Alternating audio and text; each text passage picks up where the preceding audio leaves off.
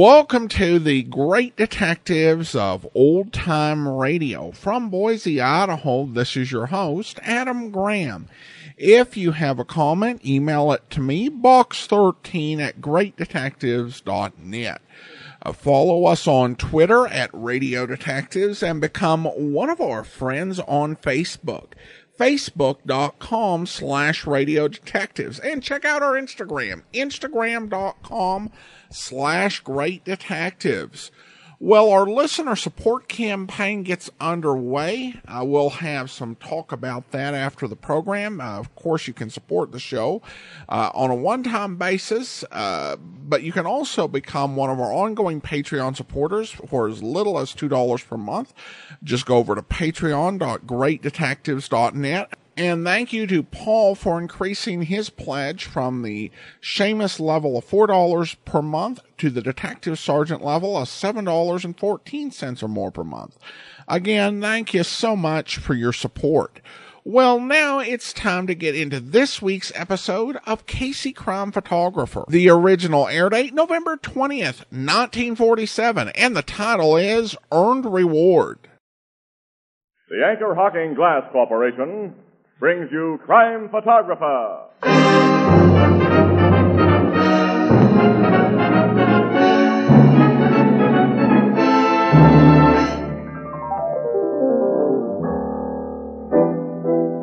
Hi, Ethelbert. Hello, Casey. What did you think of the royal wedding? Oh, Casey, it's a shame. I couldn't get off to go to it. You? You mean you got an invitation? Sure, I've known him for years. You know Mountbatten? Mountbatten? Yeah. No, I mean Henry Royal. You know him, the copper in the beat here. Oh, I thought for a minute you were famous. Oh, Casey, but Ethelbert is. You know, he works for Anchor Hocking, the most famous name in glass.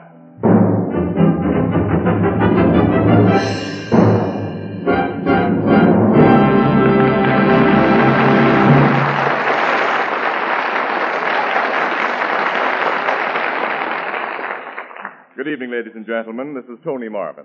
Every week at this time, the Anchor Hocking Glass Corporation of Lancaster, Ohio, and its more than 10,000 employees bring you another adventure of Casey, crime photographer, ace cameraman who covers the crime news of a great city. Written by Alonzo Dean Cole. Our adventure for tonight, Earned Reward.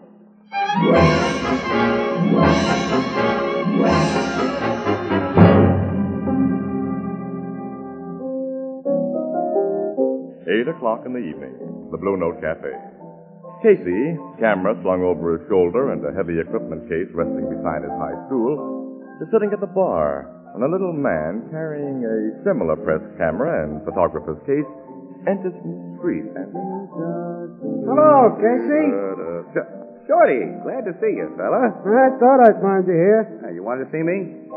Didn't you think I'd be looking you up? This is payday. You lent me $100 last week, Casey, so here's 10 of it back. Put that dough back in your pocket. Your kid's still in the hospital. But she's okay now. Came through the operation swell. That's good. And the missus made me promise I'd give you this today. That century pulled us out of a mighty tough spot. Now, you tell the missus to forget it for a while. If one camera guy can't help another without women butting in, it's too bad. Okay, Casey. Going on a job, Shorty? Oh, just a political meeting in the old Caledonian Hall on Farley Street. Oh, one of those backstage fillers, huh? Yeah. Well, after the beat you got on that Bernstein killing, you can afford to sit back for a while. I got the break of a lifetime on that Bernstein job, didn't I? Yeah, I'll say you did. You were only a few feet away when Joe Mosley shot him. Oh, not that close. Mosley had made his getaway before I could get a real hot shot of him. But I got swell close up to Bernstein lying in the gutter before the cops showed up.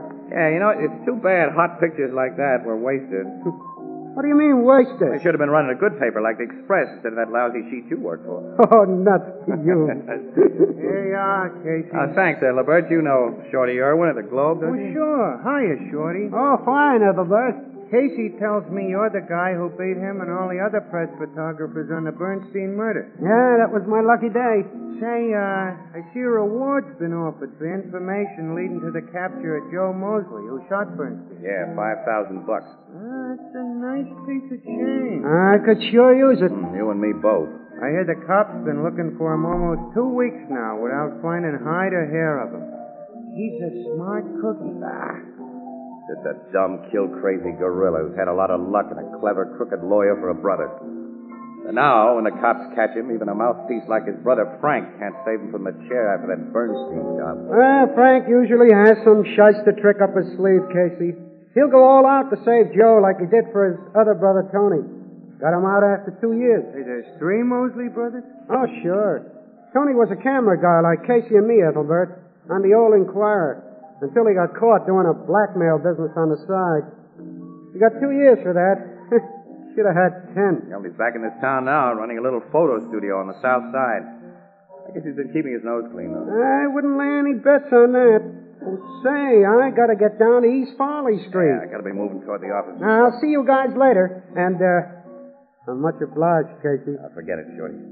Do my best to Mrs. and the kid, huh? I will. So long. So long, fella. So long. So long, Shorty. Nice little guy, Shorty Irwin. Yeah, he's tough. I hear his kid's been sick. Well, she's okay now, he says. Oh, that's good. One of the fellas on his paper tells me he's had an awful lot of expense with her. Said Shorty even had to hock his life insurance to raise dough. Did you hear that? No, I didn't. He was thanking you for something when he went out. Casey... He was thanking me for a tip on a horse I gave him. Oh. The tips you give out on horses don't call for gratitude. They call for revenge. Nuts to you. Well, I gotta be going. Put this sandwich on the cup, Ethelbert, will you?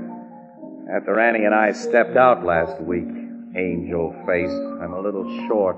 Okay. Well, so long. So long. Well, here comes Miss Williams. Oh, hello, Annie. Hi there. Hey, Casey, there's a big fire downtown, and City Desk told me to pick you up and get down there right away. What kind of fire? Where downtown? An old frame tenement house. People are trapped in Hey, it. that's front page stuff. Sure, come on. It's on East Farley Street. East Farley Street? Yeah.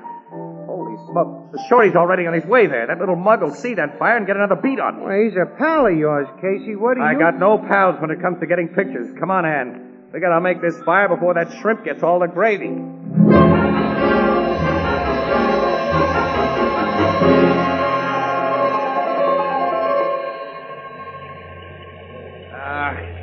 Annie, we missed the best part of it. Another 5 minutes, they'll have the fire out. Boy, it must have gone up like a haystack. Shorty probably got it while the blaze was at its best. He had a head start, too. Well, take another shot. It won't be any good. Well, hurry up. I want to find the fire captain and get some dope on the people who are trapped in there. Okay. All right, come on.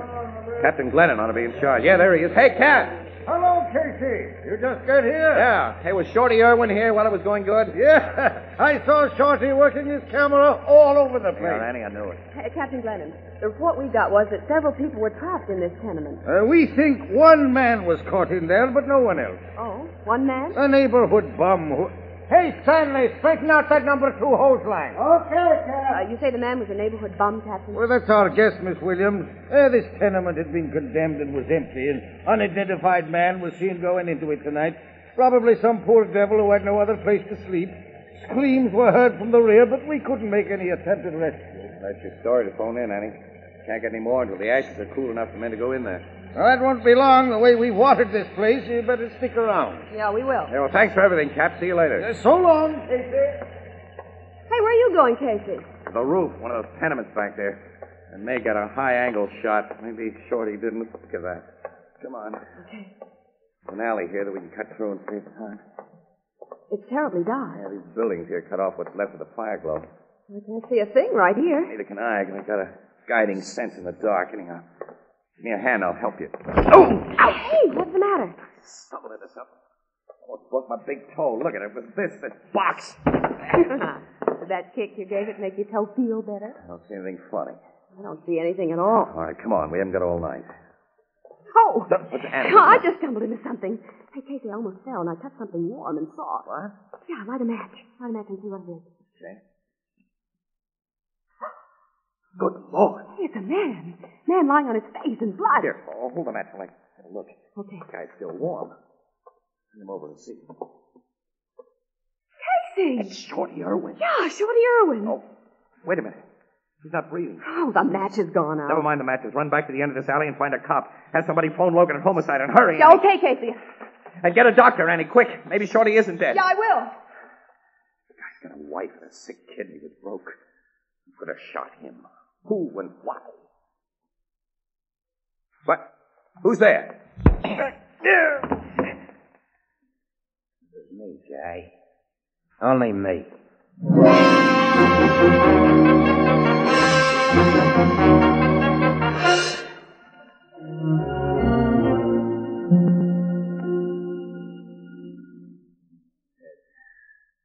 All I know, Logan, is that I heard somebody moving just behind me, and then something hit me. According to the doc, it must have been the butt of a gun. Casey. We thought at first that you were dead, too. What? Shorty is dead, huh? Yeah. A 38 slug got him in the back. Went through his heart.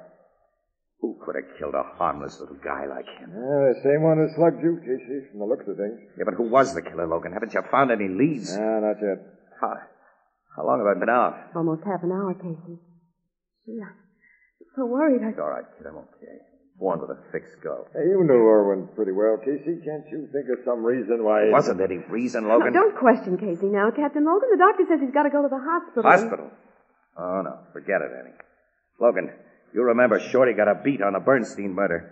Maybe Mosley thought Shorty got a picture that would help strap him in the chair. Now, forget about Mosley, pal. He's dead. Who's dead? Joe Mosley. He was the man who died in the tenement fire. Joe Mosley? Yeah. Fireman dragged out a charred body shortly after you were socked. It was lying just inside what was under the back door. Here's what they found on it. That watch has Joe Mosley's name engraved on the case, Casey. And the diamond ring has his initials inside. And there was some fancy bridge work in the mouth of the remains that I'm pretty sure was Mosley's. It replaced some teeth that I personally had the pleasure of knocking out when he resisted arrest one time. And he was hiding out in that abandoned tenement. Yeah. And now the state won't have to burn him. Well, then who killed Shorty? We'll find out. Yeah. Well, I gotta get back to the office. Joe Mosley's death and poor Shorty's murder make feature stuff. These bum pictures I got of this fire. No, you're waiting here for the ambulance. Oh, no, I'm not. Oh, now, Casey, Logan, give me my please. camera and my plate case. Hey, listen, pal, you ought to take Wait, it. I'm nuts. Where's my stuff? Where's it? Well, here's your tools. Casey, don't... Why should I go to the hospital? Lie there and think about that nice little guy, Shorty Irwin. Some louse shot in the back.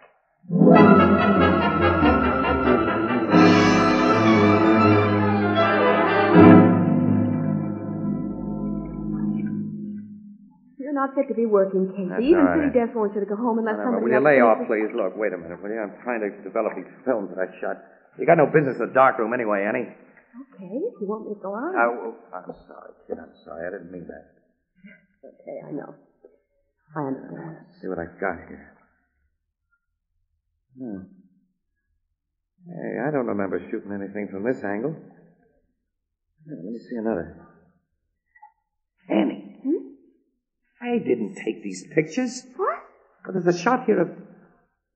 Get on the phone outside and call Logan right away. Sure, will but you? what's it all about, Casey? What have you found? I won't be sure until I made a print of this negative. But I think I've got a picture of Shorty Irwin's murderer.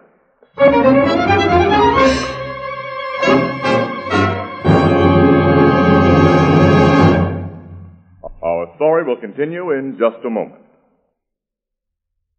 Do you know how to make breakfast toast more appealing, more satisfying? Well, here's a gratifyingly simple trick. Set out a lot of jams, jellies, and marmalades. Now, not just one, but a wide selection. And see how your family responds to that symphony of taste and luscious color. And see how they smile and reach for another golden slice of toast and another. And it's so good for them, too. Now, that's the way to start the morning right. That's the simple way to supply quick energy for an active day. Yes, you can add a magic touch to any ordinary meal when you serve a gleaming assortment of fine preserves, jellies, and jams for breakfast. Now, quite naturally, the packers of these fine foods, the preserve industry of today, bring you their colorful products packed in glass. And they know, as you do, that glass completely safeguards wholesomeness and flavor.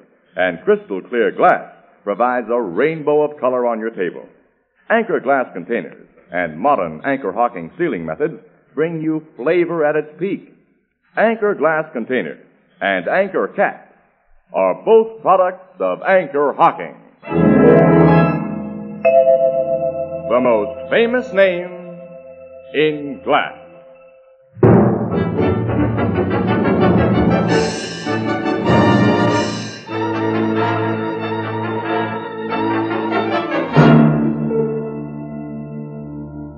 How'd you get this picture, Casey? Logan, I didn't get it. Shorty got it. Short. Look, what did you do with the other equipment case, Logan? The one that you thought was Shorty's. I must have been so Oh, groggy. well, we opened it and found it empty. All the film's gone. That explains everything. Look, what do you see in this picture I brought you? Two guys walking up an alley with their backs turned. But one of them is looking around over his shoulder. You can see his face. And it's the face of Joe Mosley. Yeah, you're right. In spite of the watch, the ring, the bridge work, Joe Mosley wasn't burned up in that fire because Irwin was killed after the fire was almost out. That's right, Captain. It wasn't Mosley's body that was found. No, it was just some poor devil of Joe Mosley's size. With his stuff planted on him, teeth and all. Yeah, sure. And the old gag was pulled so good I almost fell for it. Almost. Well, you did fall for it, pal. Joe Mosley's brother, Frank, the lawyer, is a smart guy. Frank knew that Joe couldn't beat the Bernstein rap once you cops got your mitts on it. It's only possible out. To make you think that he was dead, so he framed that fire. You think the other guy in this picture is Joe's brother, Frank? Sure. His face doesn't show, but he's Frank's build. If we can prove Frank was with Joe, we can nail him, too, as accessory. I've always wanted to get that tricky shite. Well, Logan, look, here's what I think happened. Yeah? Joe Mosley went into that tenement tonight and planted his watch, ring, and an extra set of bridge work on another guy who'd been smuggled in there unseen, probably doped or already dead. And then started the fire, yelled a couple of times after the fire got going, and sneaked out the back way into that alley, where his brother Frank was waiting to see that everything went according to plan. Yeah, but where does Shorty Irwin fit in? Shorty went into the alley for the same reason I did, Logan. Get a picture of the fire from a new angle. He saw Joe and Frank up the alley where the fire glow made it bright. He probably thought of that $5,000 reward.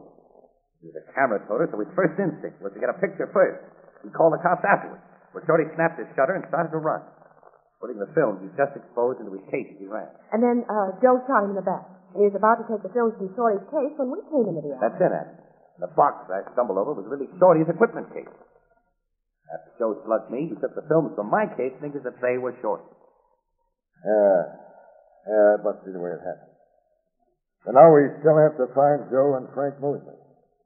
Yeah. I think I know how to get both of them. And where. What do you mean? All you gotta do, Logan. So wait a minute. Before I pass out any more information, Logan, I want an understanding about that $5,000 reward. Reward? Yeah, I want it. I want it all. No divvies with you or any other cop. You rat. Huh? A pal of yours has been bumped off, and you'll help nail the guys who killed him only if you can collect $5,000. Logan. You heard him, Miss Williams. You honestly In my racket, we know what guys will do for money. Okay. I said I want the $5,000 and no divvies. I don't make any deals. Oh, out for the pot yourself now that I've shown a lot of cards? No, but I'd have a legitimate right to be out for it. I wasn't a personal friend of Shorty Irwin. You lout! Okay. I'm playing this my own way. And I'll see you later, Logan. Hey, Casey, wait for me. I'm not waiting for anybody. And the next time I see you, Logan, I think I'll knock your teeth out.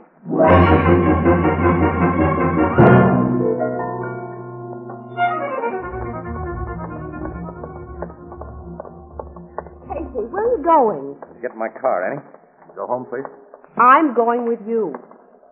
You know, Logan didn't mean what he said. Didn't he? No, he couldn't have. He spoke of it so suddenly, Casey, out of a clear sky. It took him by surprise. And, why are you so interested in that reward? You figure it out for yourself, honey. Here's the car. Better take a cab home. I'm not going home. I'm going with you. Okay, if you want to stick your neck out, get in. I don't think I'll enjoy your company, but I will go along with you to satisfy my curiosity. Your neck and your curiosity. Where are we going? To the south side and through red light. What's on the south side? A photographer's studio. Run by a guy who calls himself Jackson.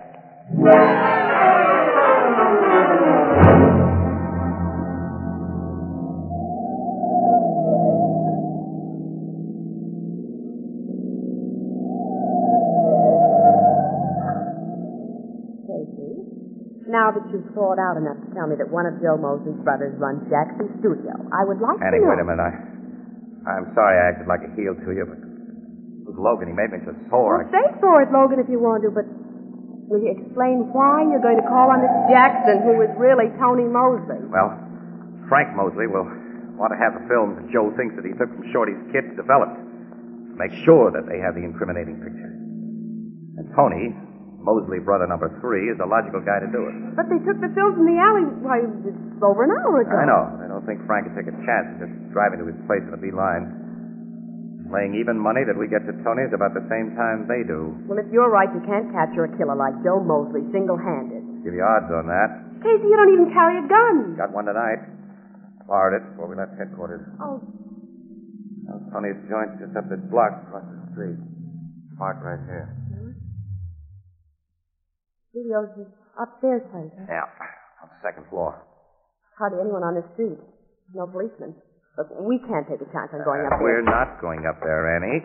You're staying right in the car. Oh, no. Yeah, honey, look, I want you to be out here watching. If you don't see me come outside in 5 minutes, you make for that drugstore in the corner and phone the cops. Well, yeah, okay. All right, but if you have to call them in, make it very clear that I'm not splitting that reward.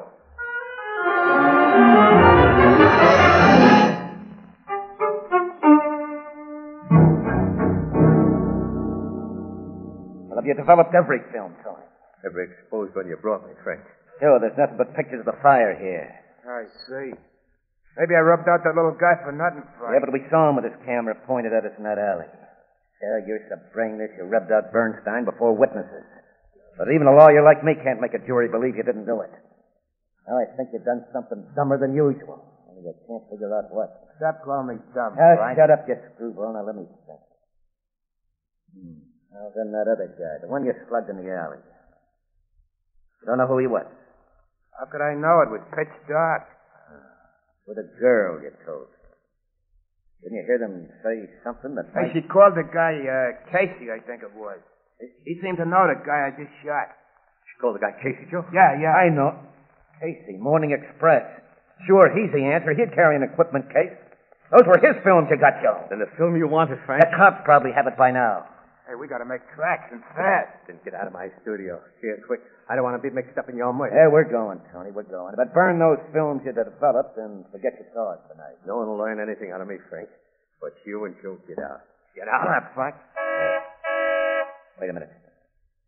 That auto horn. Broke the signal. What do you mean? We left a lookout in the car, Tony. That horn meant somebody's coming up here. Cops to trail you to my place? No. That signal don't mean cops. So I'll open the door quick. You take care of whoever's coming up the stairs, but no shooting unless you have to. Yeah, okay. Right, open the door. Pick up your missiles, guy. Quick. I drop that gat in your hand. I'll let you have it. Okay. Never had any luck packing a rod. Shut up anyway. and step inside and keep quiet. Frank, it's Casey. I know. How are you, Frank? Hello, Tony. Mug with a gun, of course, is brother Joe. What were you doing on them stairs? Coming up to have Tony take my picture. A wise guy, Shut up, Joe.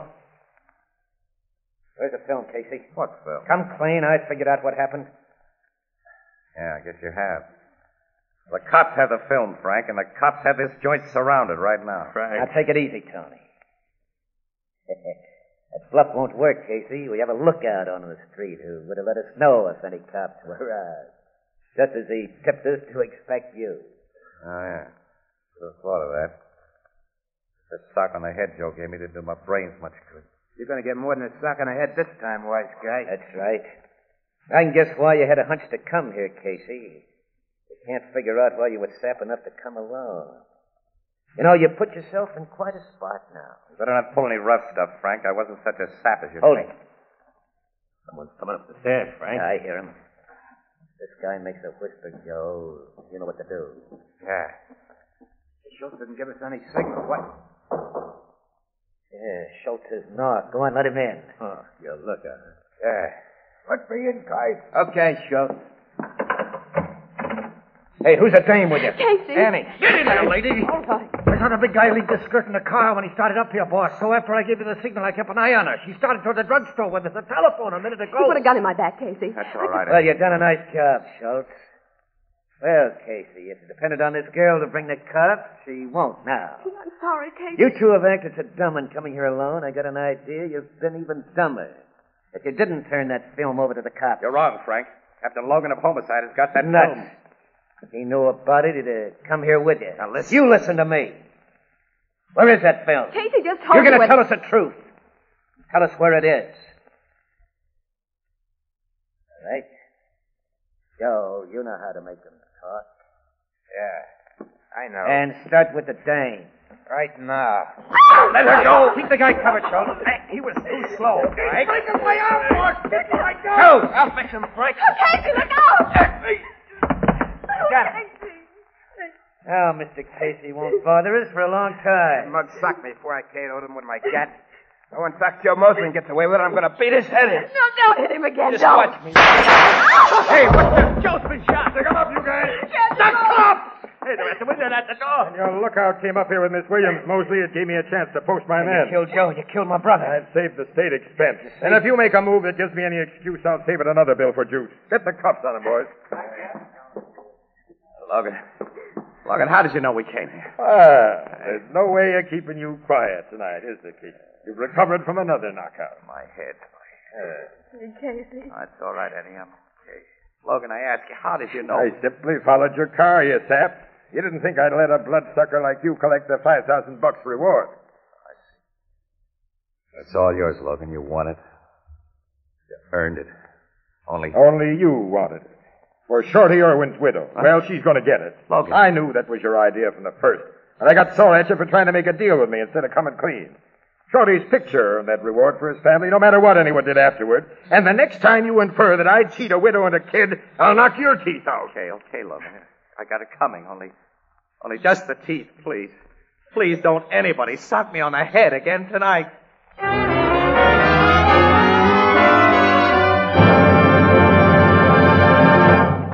We'll join the crowd at the Blue Note in just a moment.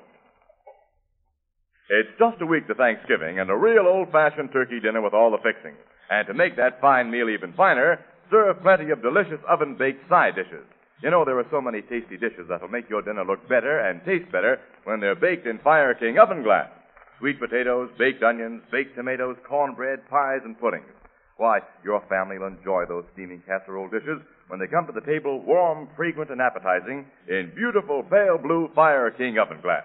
And it cuts down the work after the meal because Fire King oven glass is so amazingly easy to clean. Now, you'll find Fire King oven glass at 5 and 10 cent stores, department stores, and all other stores selling household glass. Fire King prices are amazingly low, and every piece is guaranteed for 2 years against oven breakage.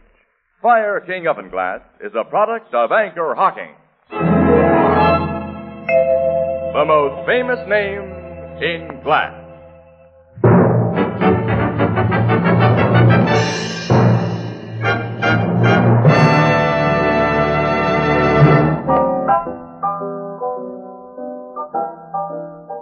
Hello, Miss Williams.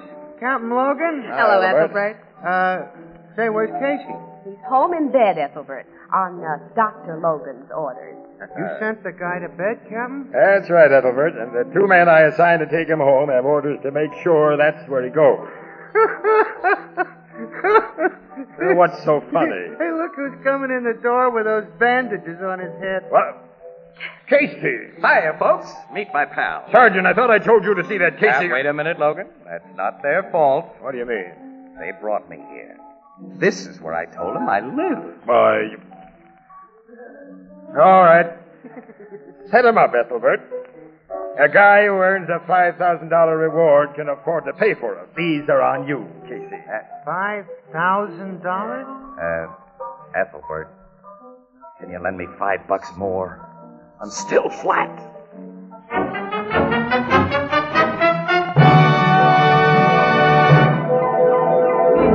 Crime Photographer, starring Stotts Cotsworth as Casey, is brought to you each Thursday by the Anchor Hocking Glass Corporation, makers of Fire King oven glass. Anchor glass containers, Anchor caps and closures.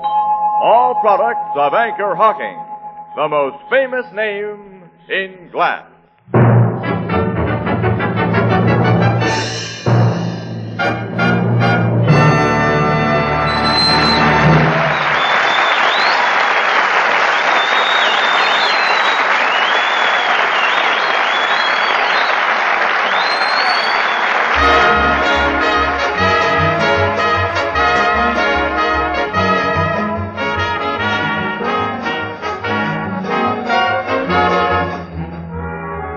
Crime Photographer is directed by John Deep. The original music is by Archie Blyer, and the program features Miss Jan Miner as Anne and John Gibson as Ethelbert. Herman Chittison is the Blue Note pianist. This is Tony Marvin saying goodnight for the Anchor Hocking Glass Corporation of Lancaster, Ohio, with offices in all principal cities of the United States and Canada.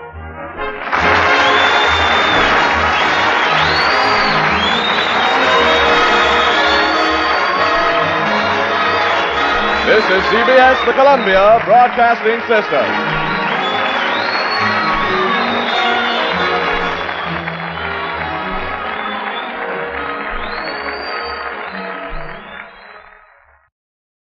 Welcome back. Well, a really good story. I do like the perspective on Casey where he helps out his friend Shorty, but does not make a big deal about it. It's part, I think, of the reputation of being, tough, and it's also the thought that good things shouldn't be done to make people look good or to be showy, which I think also goes to, why he would not outright say to Logan what he wanted with the reward. Casey's ethic is this should go without saying. And there's, I think, some frustration that Captain Logan is trying to push him into disclosing something and making an insinuation. Of course, it turns out Logan's just being stubborn, but it's an interesting dynamic and a look to a different sort of approach to giving than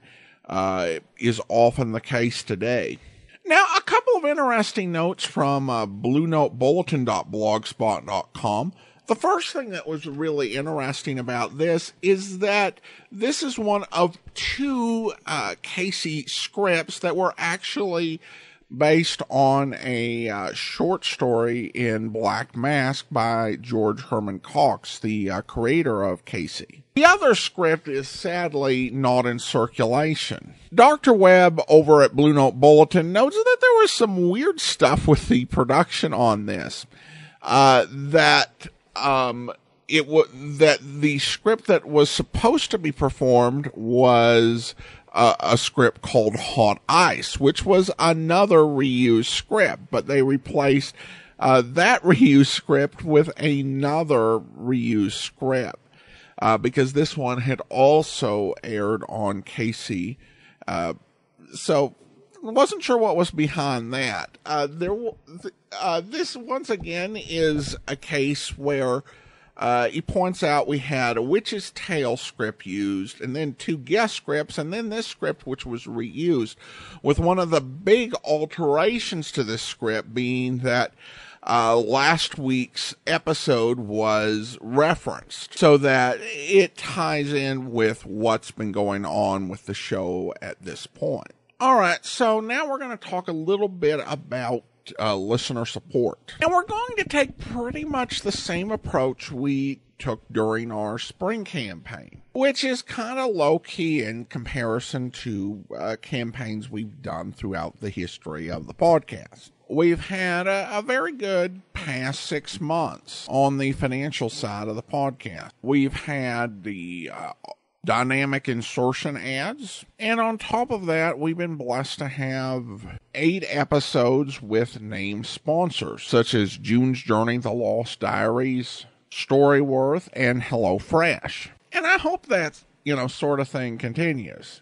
But I've been doing this podcasting thing now since the Bush administration. I've seen a lot of ups and downs and revenue sources coming and going. The one thing that has really helped me with the show is the support of our Patreon supporters. That's regular, reliable support by more than 250 great fans of the program who have pledged amounts ranging from $2 up to $30 per month. And that really helps give a reliable source of income to the program and allows me to make plans and know that regardless of what happens with this program or that, our Patreon supporters will be there for me. So I really appreciate that. We're now in our 6th year. And so that is actually going to be the entirety of my focus on the listener support campaign, is just Patreon supporters. Now, if you are a Patreon supporter, you get a monthly newsletter from me, which will include a personal update, and then production details of what we're doing with the program, and kind of also like what we're thinking about doing, where we might be going, and different ideas that I have. Also occasionally be requests for feedback or polls. And of course there is the annual poll where we ask our Patreon supporters what we should do for our summer series over on The Amazing World of Radio. This year, the winner was the Summer of Summer replacement programs we've been playing, which I hope you've enjoyed. I'll also, sometimes when I've got the audio, post something early. A great example of this is that we'll be resuming for a short time brand new podcast of the Old Time Radio Superman program, and the first episode has been posted for our Patreon supporters, even though it won't drop for regular listeners until September the 3rd. So you can become one of our ongoing Patreon supporters over at patreon.greatdetectives.net for $2 per month. And I will say this, that a lot of folks do like to give to the program on a one-time basis, and you can do that at support.greatdetectives.net using the Zelle app to box 13 at greatdetectives.net, or by mail to Adam Graham, P.O. Box 15913, 15913, Boise, Idaho 83715. And if you choose to support the program in that way, we welcome that. If you'd like to request one of the thank you gifts that we give with that over on our website, support.greatdetectives.net. We've still got those listed, and we will send those as requested. And we truly appreciate any support people choose to give to the program. It's such an honor when people support the program. And to quote the immortal Forrest Gump, that's all I've got to say about that. Now, I did want to remind you, in Season 13, we'll reach the end of Casey Crime Photographer, and we'll present The Adventures of Sam Spade. It'll be quite a while yet until we get to Sam Spade. It'll be sometime next summer. Well, now I want to go ahead and thank our Patreon supporter of the day. Thank you to Matt, Patreon supporter since October 2016, currently supporting us at the rookie level of $2 or more per month. Thanks so much for your support, Matt. And during our listener support campaign, you can join Matt and all of our other Patreon supporters for as little as $2 per month. Just go to patreon.greatdetectives.net. Well, that will do it for today. If you are listening to this podcast on YouTube, be sure to subscribe, mark the notification bell to be notified whenever new videos are added, and be sure to like the video. Join us back here tomorrow for the adventures of Philip Marlowe. Next Saturday, we'll be bringing you the only episode of Top Secrets of the FBI. Next Tuesday, join us for the adventures of Bill Lance. And then next Saturday, join us for Squad Room. And of course, join us back here next Monday for another episode of Casey Crime Photographer. In the meantime, send your comments to box13 at greatdetectives.net. Follow us on Twitter at Radio Detectives and become one of our friends on Facebook, facebook.com/Radio Detectives. From Boise, Idaho, this is your host, Adam Graham, signing off.